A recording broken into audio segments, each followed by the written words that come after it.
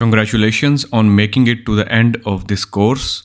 In this final lecture, let's take a moment to recap the key learnings and concepts we have covered throughout our journey of creating a responsive image slider with swiper.js. Over the course of this training, we have explored the powerful features and capabilities of swiper.js, a modern and versatile JavaScript library for building touch-enabled and responsive sliders. We have learned how to harness the power of swiper.js to create visually appealing and user-friendly image sliders that adapt seamlessly to different devices and screen sizes. Here are some of the key learnings and takeaways from this course. First one is Introduction to Swiper.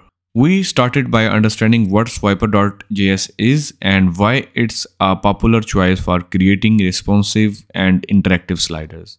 We explored its key features such as its modular structure, rich API, and support for various slide layouts and transition effects. We learned how to set up swiper.js in our projects, including setting up and initializing the library with basic configurations. Creating a basic image slider, we dove into building a basic image slider using HTML, CSS, and swiper.js. We learned how to structure the slider, add navigation arrows, and enable pagination bullets. One of the core features of this course was ensuring our image slider was responsive. We explored responsive design principles such as fluid layouts, media queries, and breakpoints. We also learned how to adjust swiper.js options and optimize images for different screen sizes.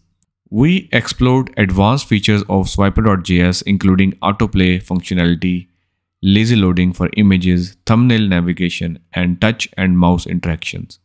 These features allowed us to create more engaging and user-friendly sliders. By completing this course, you now have the knowledge and skills to create responsive and visually stunning image sliders using swiper.js. You can confidently integrate these sliders into your web projects, enhancing the user experience and adding a touch of interactivity and engagement. Remember, swiper.js is a powerful and versatile library with many more features and capabilities than we could cover in this course. Don't hesitate to explore the official documentation and continue learning and experimenting with the swiper.js to unlock its full potential. If you have any questions or want to share your thoughts on the key learning from this course, feel free to leave a comment below. I am excited to see the amazing image sliders you will create using the skills you have acquired.